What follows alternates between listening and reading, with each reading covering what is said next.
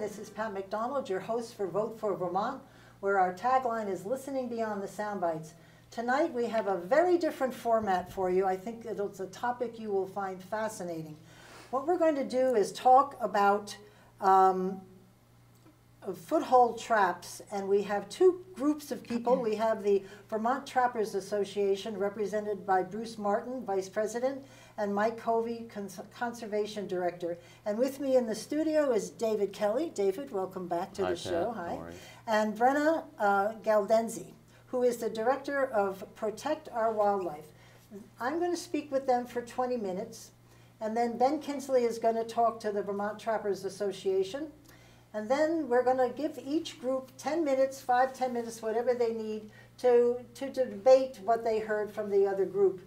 And that's our evening. That's how we're going to do our debate on foothold traps. So welcome.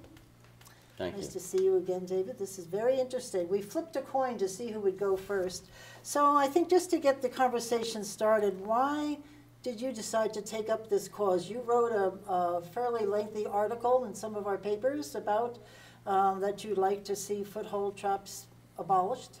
Well, I think you know my family to some extent, and that I grew up in a family of avid hunters and fishermen and outdoors people, and eventually we owned a cabin in the Rocky Mountains in Montana because we've been so passionate about hunting and fishing and being outdoors, especially fishing now. I don't hunt like I used to, but we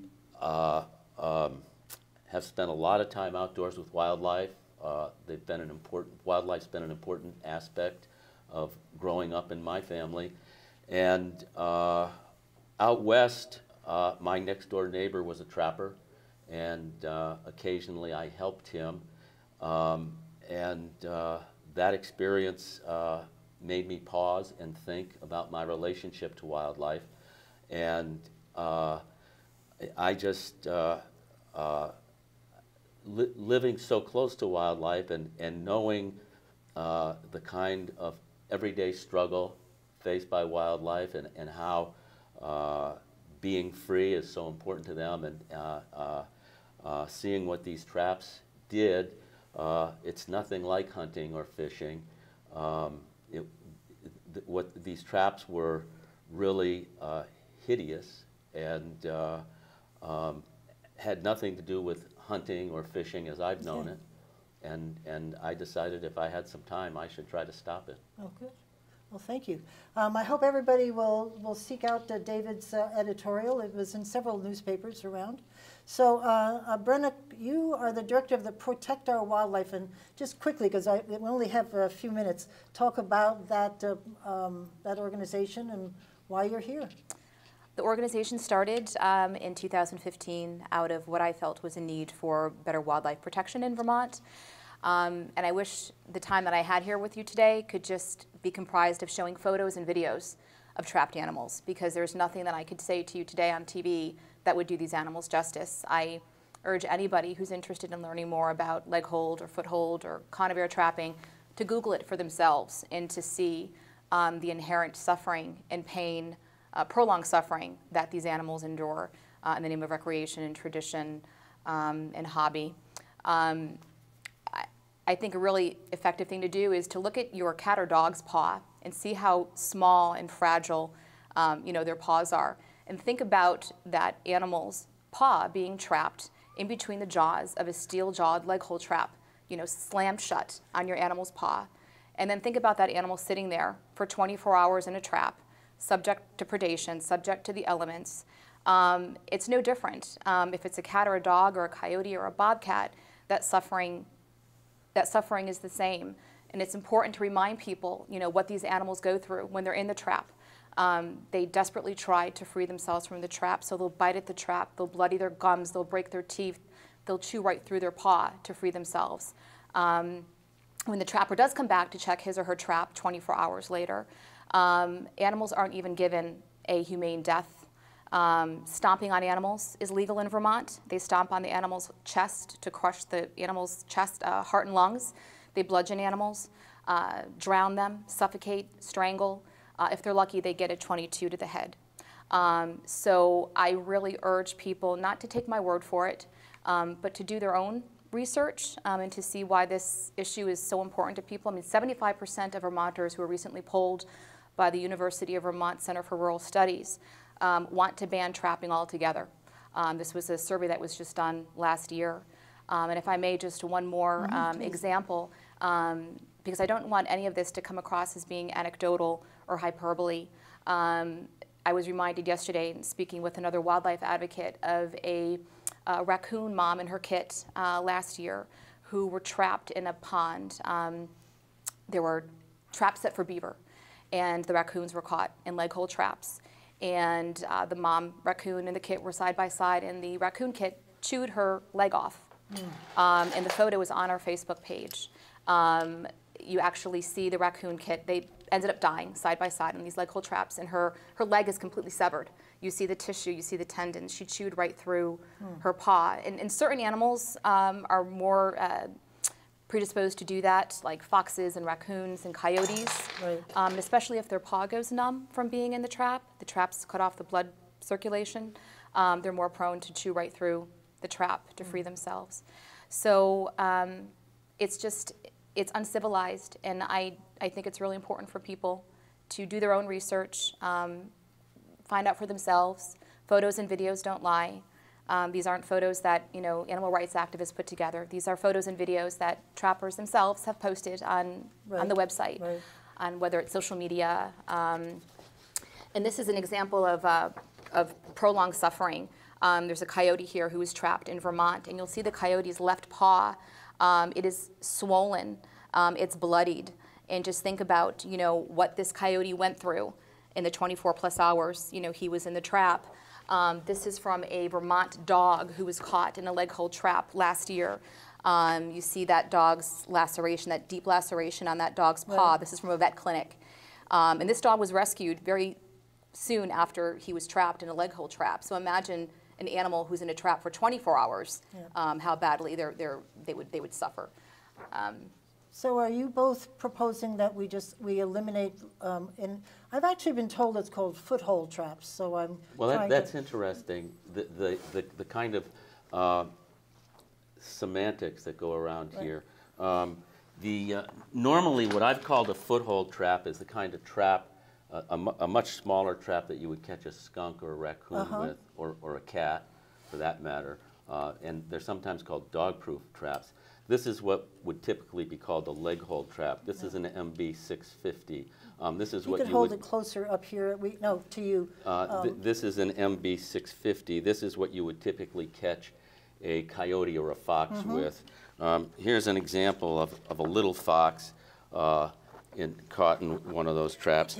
These traps tend to catch. They can catch an eagle, any kind of owls. We will put these up after the show because people can't see them right now, but we'll put them up after the show. This is one of the advanced leg hold traps with 4 springs instead of 2. It's a very powerful trap. There's no way you could open that. I was actually trying. One of them was so heavy. I was trying to open it up. You need special tools to open this with. This is a conibear trap. This is what we used to use out in Montana. My neighbor, the one I used to help, and that in any event, we use these for beaver. These get used for fisher cats as well. These are impossible to open. If your dog gets caught in one of these, you're in serious trouble. There's a special way you can open these with your shoelaces if your dog does get caught. We don't have time to explain that now. But normally, the trapper I worked with would use something like this to open those, and these are pretty heavy. I was just going to say, that's what I couldn't pick up before. Those close with 90 pounds of pressure per square inch. And they can do a number on a dog. This is a picture of a dog in one of them. And, please. And they are referred to as quick kill, and they're not. The right-sized animal would have to enter that trap at the right angle, at the right speed, in order for the conibear, quote-unquote, kill traps to be considered a kill trap. I mean, this dog yeah, certainly. so this legislative session, do you have anyone supporting a bill for this, or it's just a conversation at this time to? I think both of us would like to do more to have Vermonters understand these traps. We don't have any plans like that. I'd love to see Vermont adopt a law like the Colorado law. Right. The Colorado law, I think, is a wise law. I think what's important is to have people understand that the American Veterinary Medical Association opposes these things, the World Veterinary Association opposes these things, the National Animal Control Association strongly opposes these things. The Wildlife Society, which is an organization of professional biologists, scientists, professors, they did a poll of their 10,000 members some time ago, and the largest percentage were opposed to these things. As people begin to understand what these do, more and more, I think the most powerful tool is the tool presented by trappers themselves on YouTube. The material that is on YouTube today has been put there by trappers. And if people would simply go there and see exactly what is happening and what is filmed by trappers, I cannot imagine. It's easy to understand why 75% of Vermonters are opposed to these traps. Now, does the Colorado law allow this with restrictions, or do they just outlaw? There are health and safety exceptions.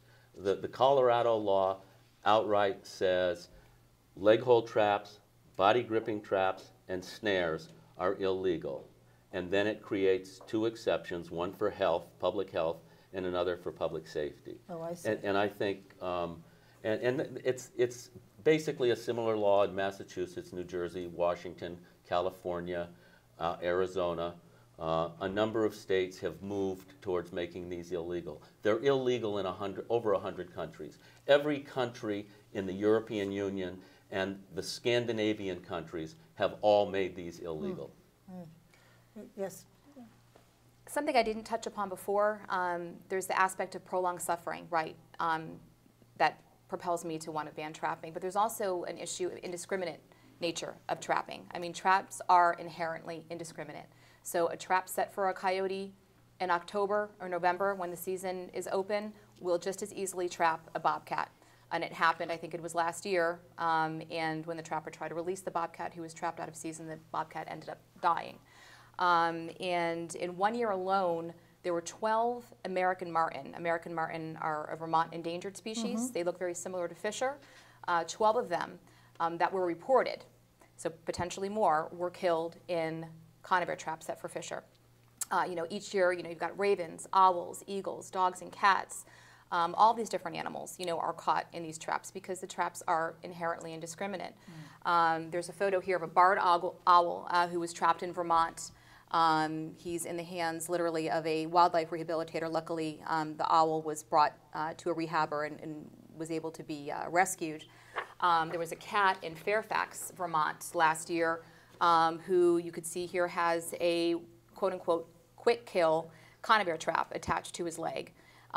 This cat was very lucky because he was found by a vet tech, and the vet tech brought him into the vet clinic. He had to have his leg amputated. So these stories abound. I mean, every year, non-targeted animals are trapped, and a lot of them go unreported. And the only reason why I know about a lot of these cases is because my organization has submitted public records requests to the Vermont Fish and Wildlife Department, and we go through them.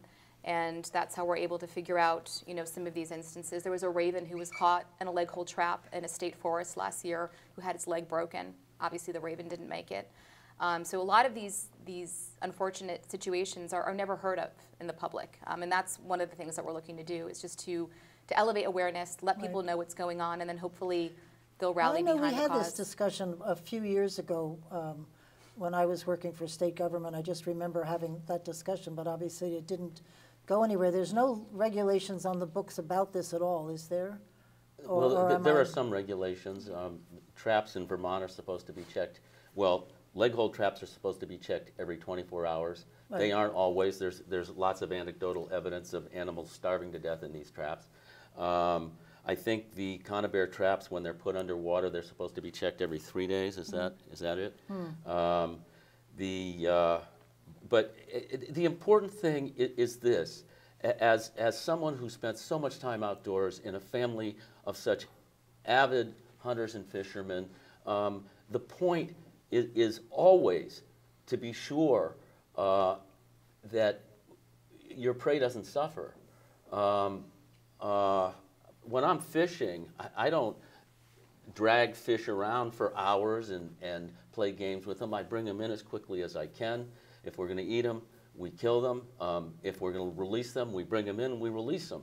The notion that people would do this for fun, the more I understood trapping, the more impossible it was to understand why that would be considered recreational.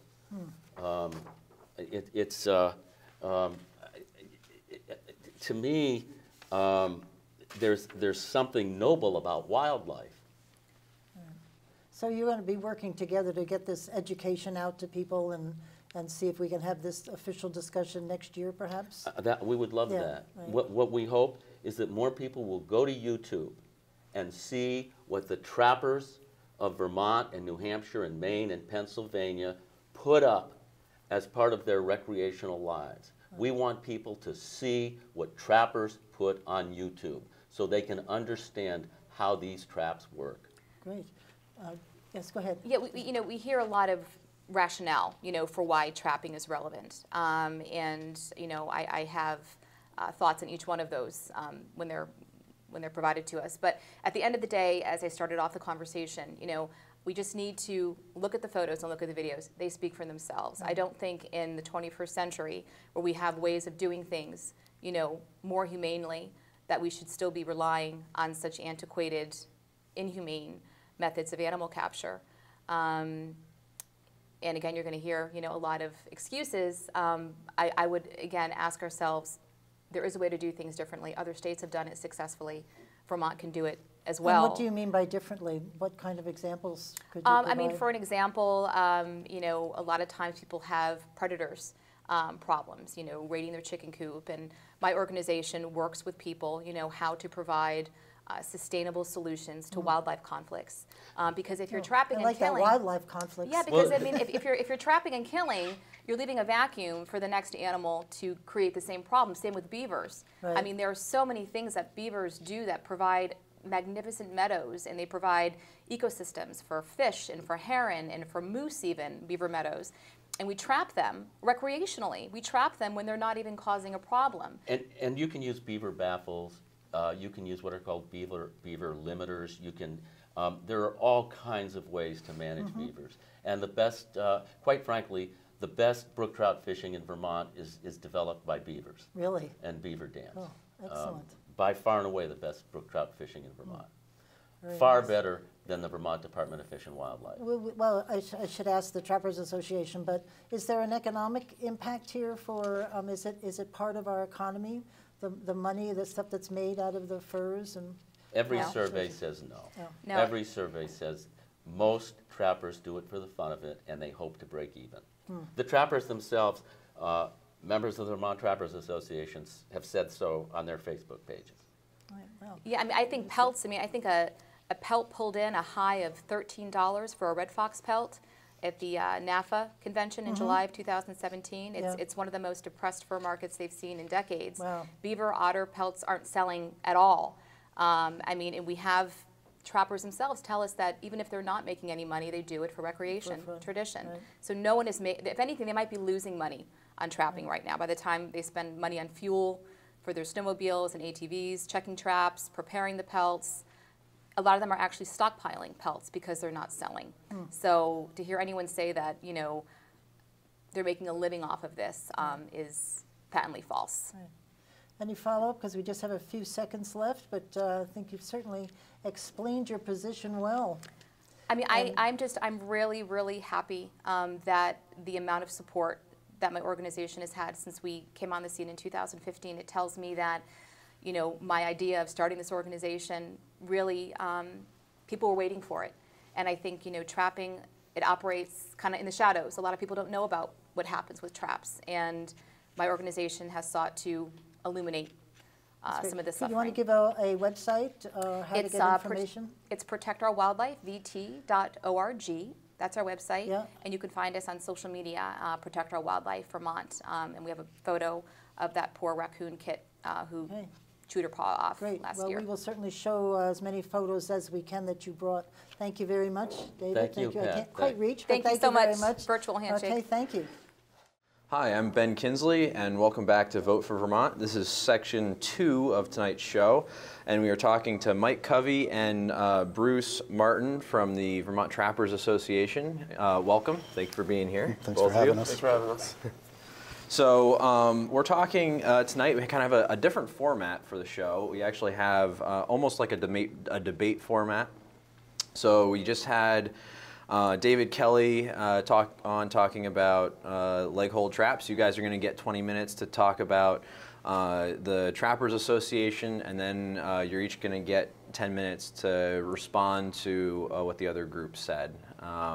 So this is still section 2. You guys we're going to talk a little bit about what the Vermont Trappers Association is, what you do, and then of course leg hold traps and all of that kind of stuff. So. My first question for you guys is, what is the history of trapping in Vermont? It seems like when we think of Vermont and hunting and outdoor recreation, you know, one of the classic pictures of Vermont is the hunter or the trapper out in the woods, you know, doing their thing. So what's the history there, and what do Vermonters need to know? Yeah, definitely. And to correct you, it's actually a foothold trap. Foothold trap. Yeah, we don't hold the legs. Trapping has been around, you know, since before the Europeans even colonized the Americas. The Indians were doing it with, you know, snares and deadfalls, etc. You know, obviously we have brought on the foothold trap when the Europeans did come over, and that enabled us to modify our sets accordingly. Trapping has been used as a source of food, a source of garments to keep people warm throughout the year, and has also been a good way to introduce populations of animals to the state. For instance, beaver were introduced back in the 1940s, I believe, and obviously their population has taken off. Right. Fisher were introduced by using trappers in New York and Maine, using the same type of traps we're using here still today. And they were introduced to Vermont back in the 70s. The marten population was introduced back in the 80s. It hasn't taken off exactly as they had hoped it would, but that's also due to extenuating factors, like one of their big competitors is the fisher, and we do have a very good fisher population in Vermont. So we have, it's been a good introduction to all these animals, and all the wildlife that individuals in Vermont see now is because they were introduced by trappers. Cool. And it's been a historical pursuit on the landscape, like Bruce said, for centuries, you know, time immemorial. Yes, the methods and mechanisms have changed and have actually improved quite a bit. So, so you're saying there's a bunch of species that are here now that are not native to Vermont that trappers have introduced into the ecosystem? Well, they were native and they were extirpated. You know, the European settlers didn't have, they didn't view intrinsic value of animals. If an animal was a competitor with them, then they wanted to eliminate it. So these animals were on the landscape originally, and then they were extirpated, which means locally caused to go extinct. And they've been brought back in to reintroduce them, to bring them back. You know, like specifically the beavers they are a great creator of habitat. They also have a high rate of reproduction. You know, within 8 years of being brought back, they were already having a trapping season on them. It was by permit at that point, but you know, they brought in a few hundred, and actually not even a few hundred, if I remember correctly. I'd have to look at the numbers, but you know, they had 8,000 beavers within a few years. So this is kind of like a similar situation to like catamounts and wolves, which were hunted to extinction here in Vermont. But these species we've actually been able to bring back, and they've seemed to thrive pretty well in the environment. Right. The issue with catamounts and wolves is that there are so many humans on the landscape at this point. They don't have the broad areas of habitat that they would need to succeed here.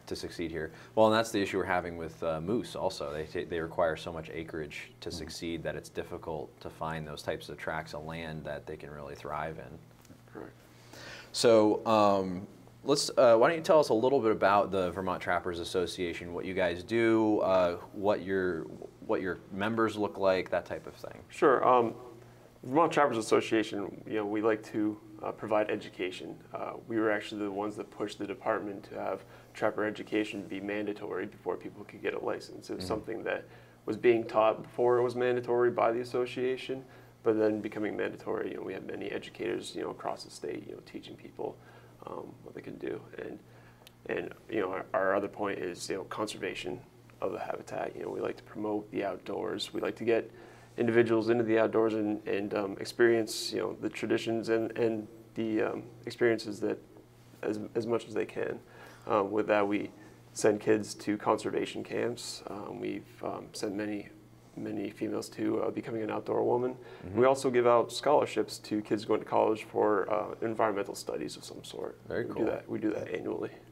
And so it's kind of like similar to what a hunter safety course. You have, in order to go out and hunt any species, really, you have to have a hunting license, and usually you have to have it go through a hunter safety course. So this is a similar process to that. Yes, the same applies with trapping. And they go through regulations. Trapping is the most highly regulated outdoor pursuit in the state. And up until recently, any infraction, even a minor one, such as, if a tag falls off your trap, all your traps have to be tagged with your name and so forth. If you were missing one trap tag, that would be a violation that would cause you to lose your hunting, fishing, and trapping licenses for 3 years. So there's pretty strict requirements. They're very strict. Yeah. So they have to be able, if a game warden's walking through a piece of land and there's traps on it, he has to be able to tell who the traps belong to. Exactly. Gotcha.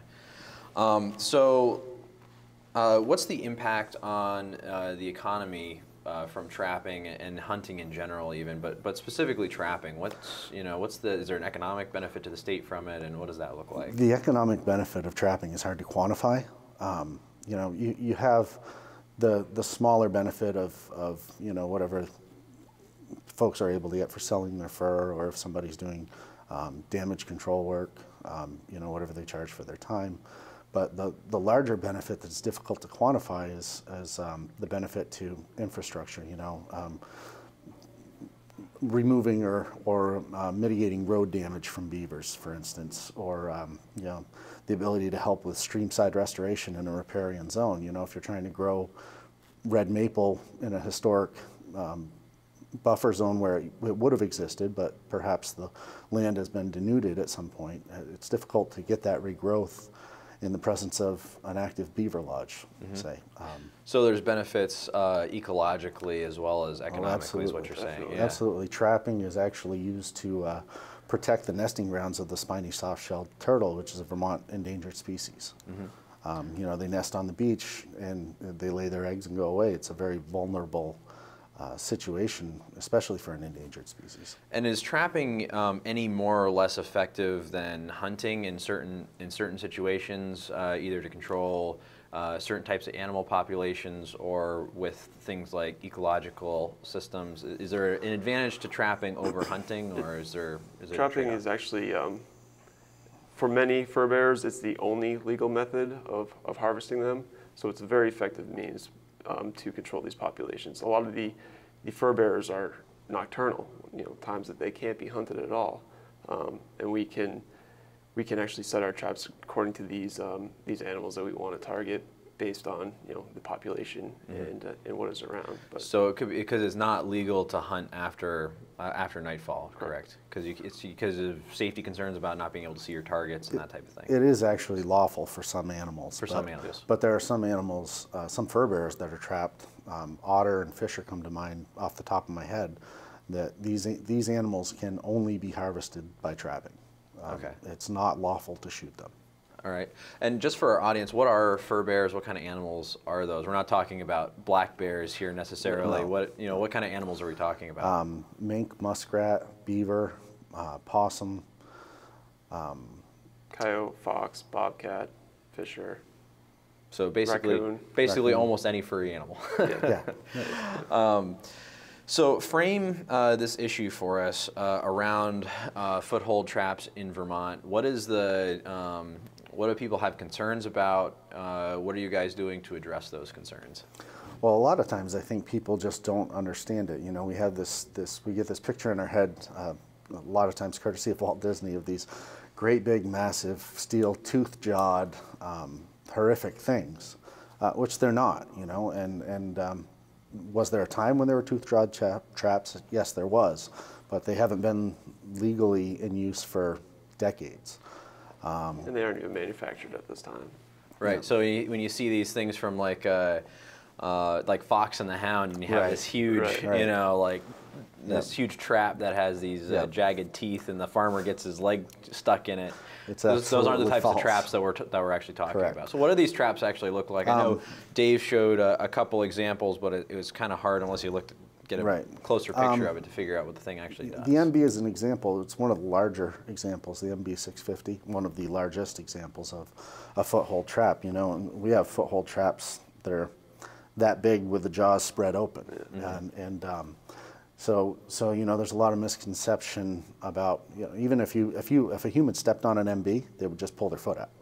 You know, that trap can't even spring around your foot. It's going to spring underneath your foot when you pull it away, but it's not going to clamp onto you. You're not going to be captured. You're not going to have to saw your foot off to get out or any of that. Another thing is that I think there's an image of traps are just scattered about, and you just throw them out there and an animal comes and gets in them, and it's far more complex than that. We can specify the animal we're after based on the amount of tension it takes to set the trap off. We can adjust that. You know, if we have a trap set for a coyote, we're going to set it farther away from the bait than for a fox, because they're a smaller animal. A smaller animal needs a different trap placement. And if you set the trap in an area the animal doesn't naturally habituate, you're never going to catch anything. You know, it's not a willy-nilly. It's a almost scientific approach. So one of the things I'm curious about, so, you know, there's a couple examples of, you know, domestic pets getting stuck in traps like this. What do you do to avoid, how often does that happen? And what do you do to avoid situations like that where a pet might accidentally get caught in one of these traps? And I think it's, you know, we aren't in a location that, you know, people are going to be traveling very often. It is important to know that everybody who intends to trap must have landowner permission. So the landowner should know that they're going to be there and trapping, and should notify anybody. But we're not setting these traps in locations that people are heavily walking with their pets or their dogs. We're setting them in locations that we expect to find these animals, which, you know, tend to stay away from those locations anyways, because they want to stay away from the human or the animal sense. So we are normally far enough away that it does not happen that often.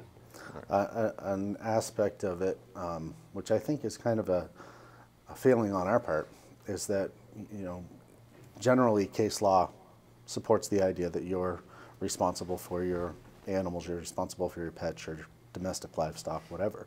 You know, if your horse gets out and it destroys your neighbor's garden, we don't say, well, they shouldn't have planted a garden. We say, you needed to have control of your horse, and by state statute, you are supposed to have control of your pets. I think that, you know, an awareness is important, an awareness of the timing of the trapping season, an awareness that with 1,000 members in the Vermont Trappers Association and an average of 600 licenses, give or take, sold annually, there's quite a bit of trapping going on the landscape. So people certainly need to be cognizant of when those seasons are open, and you know, maintain the best control of their pets that they can. Right. So what regulations are there in the state of Vermont over trapping, and what protections do they offer to animals that aren't intended to be trapped, but also, you know, domestic animals that might become trapped? So what are the regulations that kind of oversee trappers in Vermont? Well, there are quite a few regulations. It's the most regulated sport there is in the state of Vermont, and we have special regulations based on, you know, size and location for some seasons. There are special regulations in Wildlife Management Unit E, because there's a potential for lynx traveling through. So we have special regulations that the Trappers Association worked with the department to generate to prevent any lynx being caught and to make avoidance key. But it is definitely the most highly regulated sport there is out there. Another regulation to speak to your point, the body gripping trap that Ms. Galdenzi had with her, that's a 330 is the size designation. At no time is it ever legal to set that trap on the ground. It has to be set either 6 feet above the ground or in the water. Those are the regulations for that. And there are sizes below that applies to as well. So what kind of animal would you be trying to trap with a trap like that? The 330 beaver. Beaver. Yeah. So that's beaver the are really water. the only thing that you would target with that trap. Gotcha. And that is the thing with even the conibears and the footholds is that they come in a variety of sizes. So we're going to change what traps we use based on the animal that we're targeting. And we've talked a little bit about this, but there's been a significant change in the types of traps over the years, and the technology that's available. We Absolutely. saw 2 types of traps that the other group brought with them. Are there other examples of newer style traps? The biggest change has been in best management practices testing. So there was, and the Vermont Trappers Association was a partner in this for the 5 years that this was undertaken in Vermont. In the 80s, the European Union was starting to question trapping and question, fur and the welfare of the animals being taken by those methods. So over the last 3 decades, roughly, there's been about $6 million spent on analyzing traps, analyzing their effects on the animals, and this was done by trappers volunteering their time and biologists going along with them on their trap lines and cataloging any injuries, any distress and whatnot, that whatever animal is caught in whatever trap. So through these, we've been able to develop what are called BMPs, best management practices, for every fur bearer in North America, with the exception of the wolverine is still in testing. And those best management practices, when applied, minimize trauma and minimize any potential for damage. And, the whole point was to improve the welfare of trapping, and it really has brought trapping into a new century. Yeah, and I think perhaps the perception for a lot of people is trapping is kind of like an old way of doing things, and it sounds like there's a lot of new technology going into this and a lot of new techniques that are going into this. It's not just throwing a trap out in the woods Right. and hoping you catch something, Well, if you consider the trapper's conundrum, a hunter needs to get within, if you're bow hunting, say maybe 30 yards, 90 feet of your prey. And then you can close the rest of that distance at a high rate of speed with your projectile. With a rifle, it's even farther, 200-300 yards, pretty conveniently. A trapper, that animal has the whole world to walk across, and a trapper has to convince it to put its paw right here. Yeah. So it's definitely a science. So we've got about 2 minutes left. I have 2 questions quickly, and then I'll kind of open it up to you guys. So how often do trappers typically check their traps? They're required by law to check their traps daily. Daily. With the exception of fatal sets underwater, can be left for 3 days. And one of the great benefits of that, it's, for one, the animal's dead. For 2, it's underwater. It's always in the colder months of the year. So it's not decomposing. It's not losing any value in terms of food or in terms of fur. And if there's a significant rain or melting event like the one we recently had where water levels really rose, it allows the trapper to give the water level some time to come down. And it really is a safety function. Right. So you're not forced to go get that trap. Right. In You have a 3-day. Yeah. Trappers watch the weather because we know we have to be out there every day. Yeah. And do some trappers check it more than every 24 hours, or is that considered best practice, or is it? I don't know if it's considered best practice, but I know I can't speak for everybody. For myself, I often check morning and evening because it's exciting, Yeah. It is a science, it is an art, and there is a benefit to it. So. But like we did mention before, I don't want to waste time on this, but these animals are basically nocturnal. Right. So I mean, there's a whole lot of the day that they're not going to be moving, so they're not in a trap for 24 hours. Yeah. And and when do things go wrong? When do you catch animals that you weren't intending to catch, and you know, what do you do to remediate that? Or you have someone who's maybe not following the rules and putting traps in an unsafe location. How do you address those types If you of have issues? somebody who's not following the rules, they're not a trapper, there's a poacher, and there's a distinction. Just like somebody who shoots a deer out of season is not a hunter, they're a poacher, they're a thief. And do you guys make an effort to like hold each other accountable and make Absolutely. sure that you're all following best practices? Yeah. You know, I have no patience for that. And I don't know anybody who's a reputable outdoors person who does, you know, regardless of what we're talking about, regardless of which aspect of that we're talking about, whether it be trapping, hunting, hounding, any of it. The regulations are put there for a reason, and when the situations like that happens, it actually makes us all look bad, unfortunately. Yeah. And you know, who has the most vested interest in any resource? The folks who are utilizing it. Cool. So do you, I'm going to give you 30 seconds. Is there anything else that you want to communicate to the audience about trappers and what you guys do?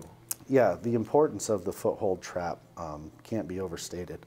It's versatile, it's adaptable, it's adjustable, and it allows us to do things, you know, trappers work with Fish and Wildlife departments and with even university biologists to trap animals for study and then be able to release them. And the Foothold allows us to do that very well. You know, BMPs were a great aid in that, but you know, we can trap animals in a Foothold. A biologist can come in, can take any data sets they need or whatever, and we can release them. We can track them with a collar. So from a biological perspective, they're invaluable. And from a functional perspective as a trapper and as a tool in the wildlife management toolbox, the same applies just because of their versatility. Awesome. You know, I would just say quickly that you know, if anybody does have any questions about trapping, if they're kind of like on the fence about it, feel free to reach out to us. I mean, we are always willing to, you know, explain trapping to them or show them what we do, and you know, show them how to set a trap if they ever, you know, would like to. We do have a website at vermonttrappers.com. We have a whole list of directors with their contact information, so they can always reach out to anybody that's local to them. Awesome. Thank you, guys. Thank you. Great, thank you. Awesome. We'll be right back with the rebuttal. Hi, it's Pat McDonald back again, and this is the rebuttal part of the program. Brenna and David are going to start off. They have up to 10 minutes. They don't have to take the whole 10 minutes to rebut what they just heard from the Vermont Trappers Association, and I am going to attempt to keep quiet. We'll see how that goes. Go ahead. Ladies first. Okay, you well, wanna- thank you. Yeah. The first thing that stood out to me was the issue of selectivity. Again, the pictures that I showed when I first was talking, traps are inherently indiscriminate. Mr. Covey knows that otters are trapped each year in traps set for beaver in March. Traps also catch, again, eagles, owls, ravens, dogs, cats. A Canada goose was trapped last year. So to say that they're highly selective, I think is disingenuous. A black lab was caught in a conibear trap last year and died. I can give examples, you know, ad nauseum, and I can provide them if someone wants them. There's also the issue of trapping being highly regulated. There are certainly laws governing trapping, but traps may be placed on public lands, including national wildlife refuges. Trappers are not required to set the traps back off of any distance off of trailheads. They aren't required to erect signage as to where they're trapping. If you're walking your dog on a retractable leash, it's very possible the dog can get caught in a trap. And up until this year, trappers were not required to report when they trap an endangered species. So if trappers trapped an American marten, let's say, a Vermont endangered species, they weren't even required to report that. So to say that it's highly regulated, I highly disagree with that. David, do you have some I thoughts? guess I would add, when I was in Montana, helping my neighbor with trapping, especially with the body gripping traps, they were planted underwater. And a lot of the fishermen like me fish with their dogs. And in fact, when I had a bird dog, my bird dog, Tori, we're walking in the woods, she's all over the place, pointing at everything. these traps are laid like landmines, and they're out there. You don't go out with a rabbit dog or a bird dog on a leash. They're out running around, and quite frankly, one of the things I always worried about when we were laying traps on irrigation ditches or spring creeks on ranches in Montana was a fisherman coming along, and they do. Fishermen come along, they don't know where these traps are, and they step into them. Fortunately, most fishermen are wearing boots, and they are not badly hurt. But let me tell you, one of the things I find interesting is the effort made by the trapping community to change the language. Instead of calling it a leg hold trap, they want to call it a foothold trap. And it doesn't matter if we call it a toe hold trap. All you've got to do is look at the consequences and the damage these things do. Again, I want to emphasize to your audience, go to YouTube. Don't take my word for it. Don't take anybody's word for it. Look at what the trapping community has put out there as the consequences of their work. You can see it for yourself. I think this discussion about best management practices is it's essentially a public relations issue. These folks understand that more and more people like me, I'm not some wild PETA member. I'm an outdoors person, and I lived. One of my best friends was a writer for Field and Stream magazine for Outdoor Life. You know my dad. You know he was an avid deer hunter. It's like putting lipstick on a pig. The best management practices is nonsense. Look at what these traps do to animals, and you can see it today on the internet, on YouTube, and that is the most compelling argument on behalf of making these things illegal. We've got 5 more minutes if you wanted to say, but if not, I can. Are there any states that have, like you were mentioning, maybe a flag where the trap is? Are there any states that allow trapping, but with all kinds of notification or something that maybe as a second stage or something would be acceptable? There are, at the very least, to set back traps off of trails. Right. I mean, right now, as I said, you can be walking your dog on a retractable leash. If a trap is set not too far off the trail, your dog can get caught. We advocate people leashing their dogs, for the safety of wildlife and keeping cats indoors. But the reality is cats and dogs go missing every day in Vermont. I read about it all the time. And I bet a lot of those animals were caught in traps and never seen again.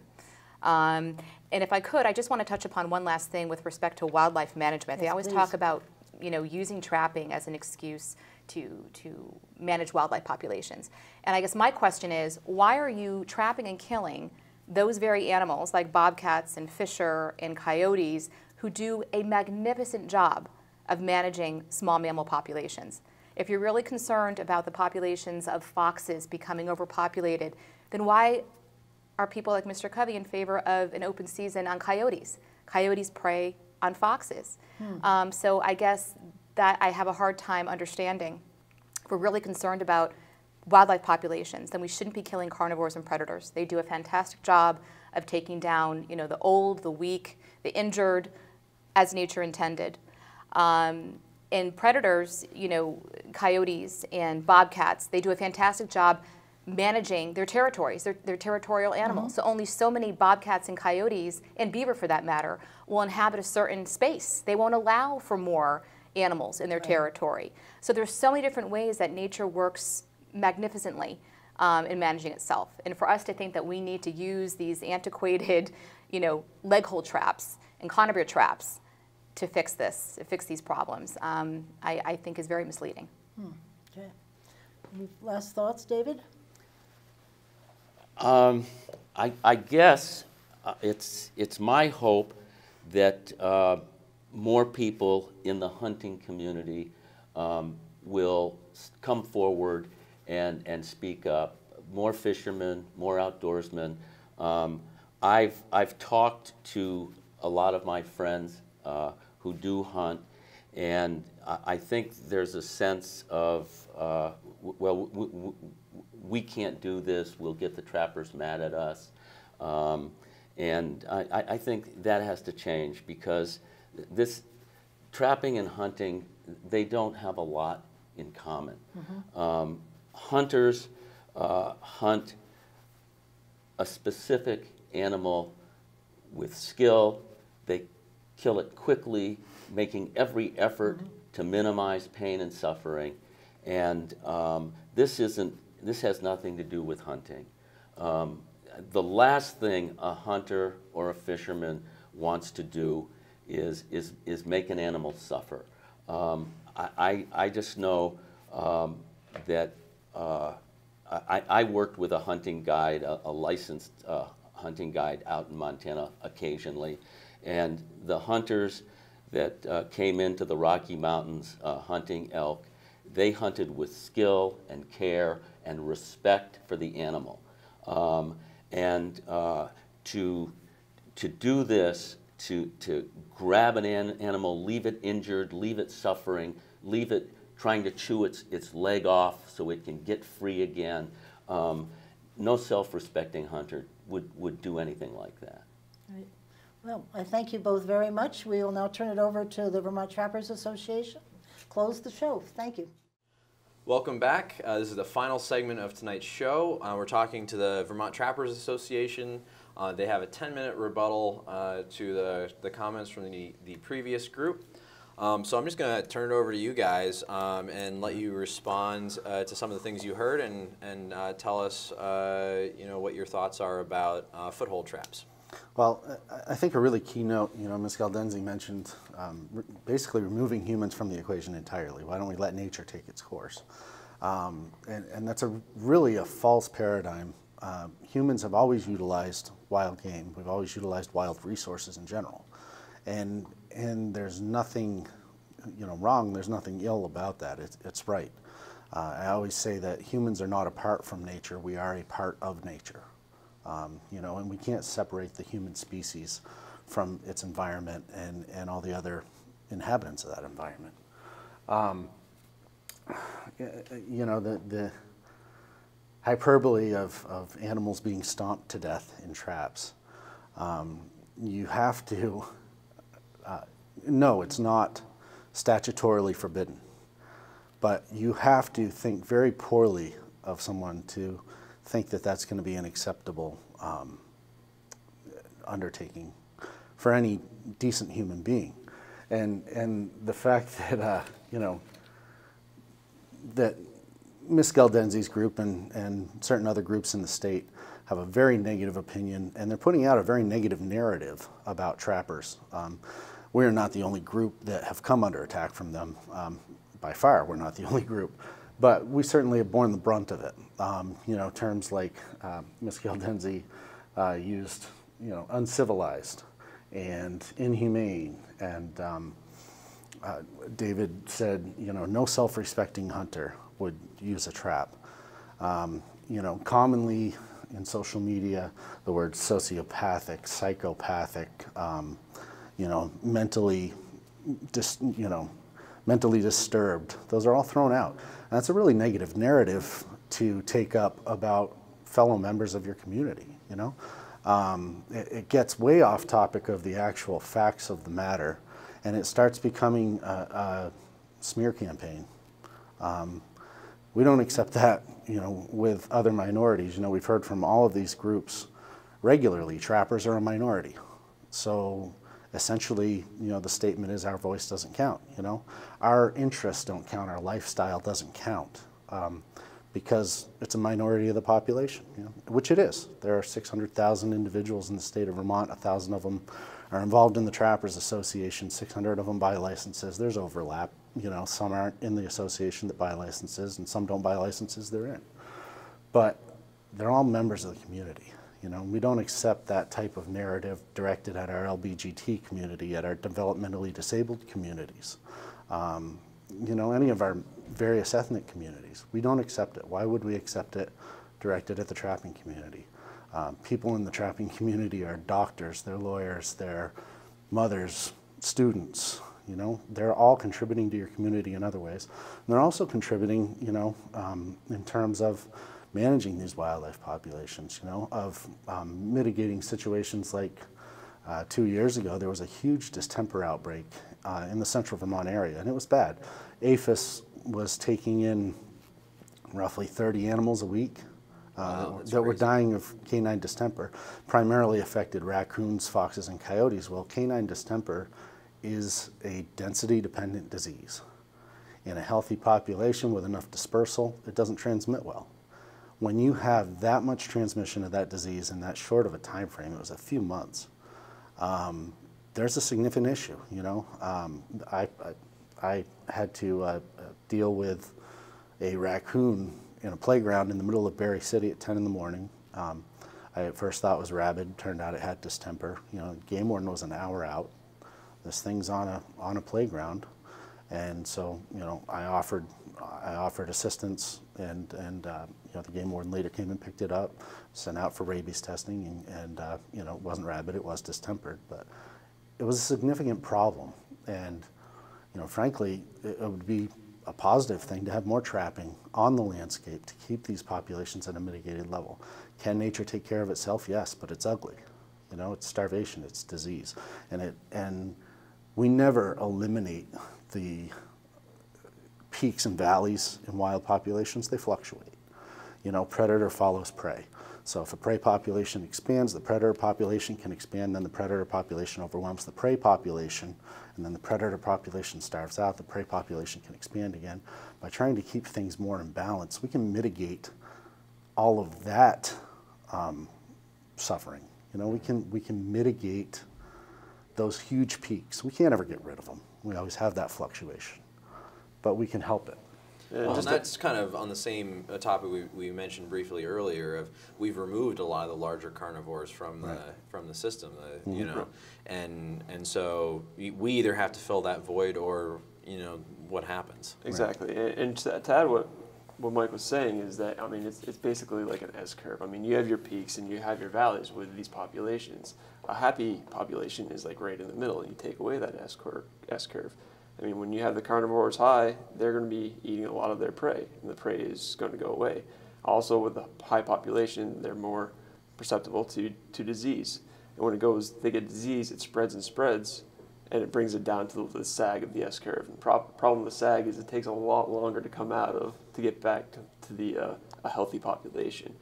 20 years ago, when I first started trapping, we had rabies come through this area, all of Vermont, and the fox, the skunk, the raccoons were basically taken out almost of existence. There were small populations around, and it took years for it to get back to a healthy population. So by harvesting these animals, I mean, they are talking about being humane. Mother Nature isn't humane, and I've had to deal with animals with mange, animals with rabies, animals with distemper, and it's not a pretty sight. So by keeping these populations in check and preventing that is just helpful to everybody. I mean, people get sick and we don't take flu shots away from them. So it's basically the same. Another part of that narrative which opposes this is the idea that somehow trappers and hunters are stealing wildlife from the general public, and that's patently untrue. Wild populations are being maintained currently at higher levels and healthier than they were at the turn of the century by far.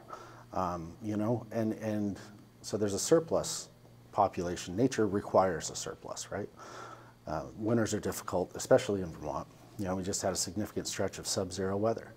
So nature requires a surplus to be created in the spring. And a great percentage of that surplus will die during the winter. We can, again, mitigate those deaths, because if you have you have a carrying capacity of the land, so you have a certain area. If you have the ability to feed 5 deer in this area, and there are 8 deer in the area, all 8 of those deer are going to eat until all 8 of those deer are weak. And you may lose 5 or 6 of them once they start starving, because the only ones that are going to make it through are the ones that were still the strongest when everybody got weak. If you take 3 of those deer initially, and you have enough food there to maintain all 5 of those deer in a healthy status through the winter, you've eliminated suffering, you've utilized the surplus. You know, that's just, you know, that can be applied to to any species. Yeah, we've had instances like, a coyote doesn't realize if there are 2 rabbits left in the woods that he can't eat those 2 rabbits. It's just in his blood and his nature that to eat those for food. They don't have the cognitive ability to manage resources the way that humans can. Like we can. I mean, with the foothold traps, it allows us the option to approach the animal. We can see what it is from male, female, etc. And if it's something that we want to allow to go back into the wild to reproduce and grow the certain species in that area, we can let them go, and they run away unharmed. Done it many times. So we have that ability to promote the. So we've got about 20 seconds left. Is there anything you want to say in the last 20 seconds here to communicate to Vermonters? I would say that it's an important note that traditionally sportsmen and women, hunters, trappers, even fishermen, have been the first to notice any issues, any concerns within a wild population, and they're pretty vocal about it. They bring that to their fish and wildlife departments and say, hey, what's going on here? Trapping is supported by the World Wildlife Fund. It's supported by the Association of Fish and Wildlife Agencies. And it really is, it's not antiquated. It's a valuable tool. It's been updated. Everything needs to be updated at times, and it has been. And it continues to be and will continue to be a valuable tool and a valuable lifestyle on the landscape. We have people who are still making their own clothes from fur. We have people who utilize it in crafts, people who get more income than perhaps they would by just selling the fur, by utilizing the whole animal, cleaning the skulls, selling the skulls, using the meat. It really does have benefits for the individual, for the community, and for the resource itself. Awesome. Well, thank you, guys. Thank you for coming. Thanks. Appreciate And it. thank you for listening. If you like the format, this is a little bit of a different format for us. Please write to us. Let us know. You can reach us at voteforvermont@gmail.com. And then until next week, keep listening beyond the sound bites. Thank you.